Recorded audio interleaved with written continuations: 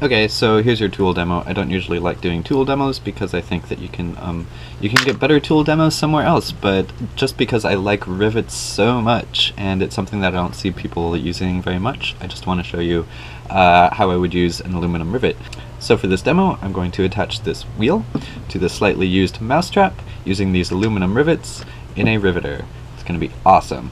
Let's say I want to attach it like this because that's classy, and I'm going to put 2 holes in here. When you're making holes for rivets, the hole has to be exactly the same size as the rivet so that the rivet will be able to get through, but then be able to spread out and take hold. So I'm going to drill holes using this 3/16 drill bit, which is the same size as these 3/16 rivets.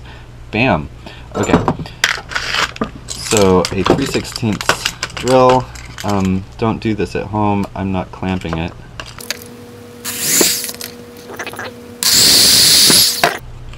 I'm going to take this 3/16 rivet, I'm going to put it through this 3/16 hole in my mousetrap, like so.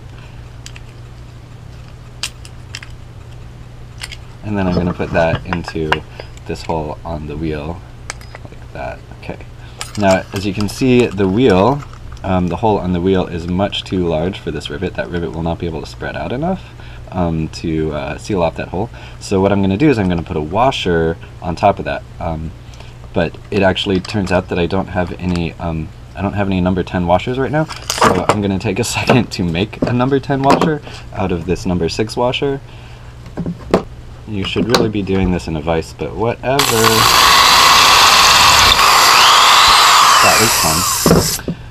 Okay, I'm going to take a 3/16 washer on this side, fits perfectly. And the rivet comes out just a little bit on the other side. It actually comes out way, that's a lot farther than it needs to be. I could have used a shorter rivet, but it'll be fun to watch that thing, like, you know, spread out. So now, what happens is that you shove this thing onto this side, and then you pull the big handle.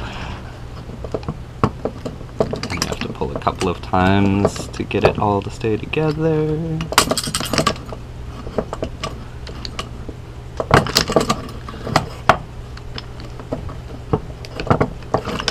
Every pull, the handle pulls the rivet through and like spreads the aluminum out, and that aluminum kind of just like mushrooms around the hole, and that's what keeps it in place. And then eventually it breaks, and the rivet shaft comes out on the other side, and ideally just dumps out of the riveter.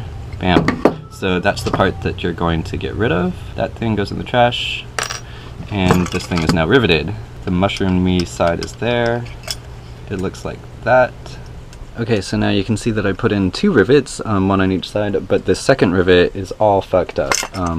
This one right here, I twisted the riveter at a strange angle while I was putting it together, so it came out all wonky.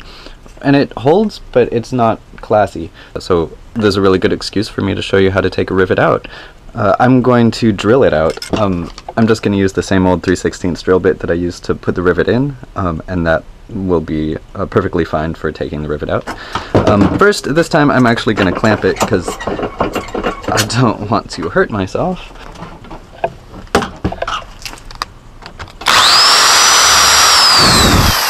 Alright, well, I drilled out the front half, and I could drill all the way through, but I could actually also just rip out the back half. Okay, so I just removed a rivet using a drill, and now I'm going to put the rivet back in.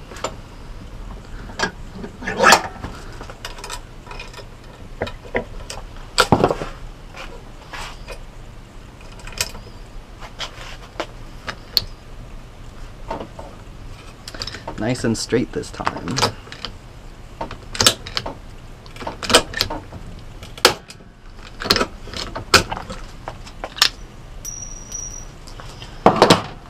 Cool. Bam. Thanks so much for watching. If this was useful to you, please contribute to my Patreon. I am a full-time independent artist because of your donations via Patreon, and I'm very grateful for that. This video is actually an appendix to my series on building a Mononoke cosplay. If you're looking for that video series, that is here. And this is how those rivets worked in that build. I'm just attaching leather shoes to a plastic helmet. Anyway, thank you very much.